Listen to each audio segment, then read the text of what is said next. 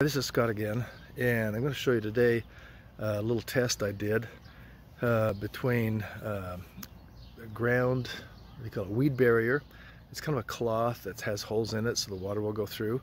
Between that and clear plastic and black plastic to see what would work better. And the weed barrier, I'm not sure why they call it weed barrier. They should call it just hide the weeds. And I'll show you what I mean. So here's our crazy tomato plants. All these tomato plants looked like they were dead and dying in the little boxes our neighbor gave them to us. And then I forgot and left them out a couple of days without any water. And they were stiff and dead. And I put them in this box. We took out all the material that was in there, put some more fertilizer down in, and then put another layer of compost in there, and they're growing like crazy. But what I wanted to show you is in this box I put this weed barrier, and I don't know if you can see it that close, but it's very thin. If you hold it up to the light you can see through it, and if you look back through there you can't see any weeds. Well, you can see one right here, but maybe two.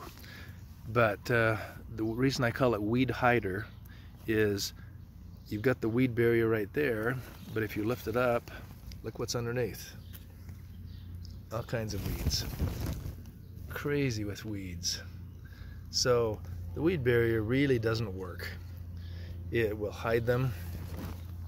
It will sometimes keep the plants from strangling with weeds, but there's better ways to do it than the weed barrier. Yeah, you can see the weeds are coming up through the holes in the weed barrier. Are getting some tomatoes. So these kind of experimental, I have no idea what kind of tomatoes these are.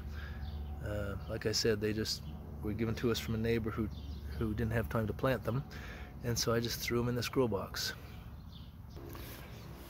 Here's the other two test areas. The black plastic I put down. The weeds were very thick. It's field bindweed. Some people call it morning glory, but it's really not. I didn't have any holes punched in it, and you can see the weeds are dead. But for a while it made them grow really fast, but they were sticking about 6 inches high, but now they're pretty much dead. But if well, I also tried the weed barrier. I just put it on top of the plastic, but the plastic, you can see through there that the toasted weeds, they are just deader than dead, just fried. But what I would suggest, if you're going to use one of the three, I would use the clear plastic, and I would punch holes in it where you wanted to put the plants, and then I would punch holes in it for water. You'll have weeds growing up through there, but this clear plastic will actually cook the weeds much better than the black plastic does. Black plastic will work. I've used it for several years at times, but after seeing how fast the clear plastic killed the weeds, it does let the heat go through. For some reason the black plastic does get hot, but not as hot as the clear plastic. So given a choice between the three, if you wanted just for looks, you could put the weed barrier on top, which is I've got right there. I don't have anything planted right here, but if you wanted to do both just for aesthetic purposes, you could put the clear plastic down and then the weed barrier, and then just put a hole through both of them to put the plants in.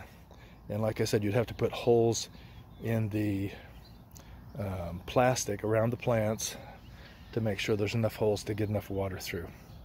So hope that helps. If that helped you, give me a like and subscribe, and leave any comments down below, and we'll do another one soon. Thanks for watching.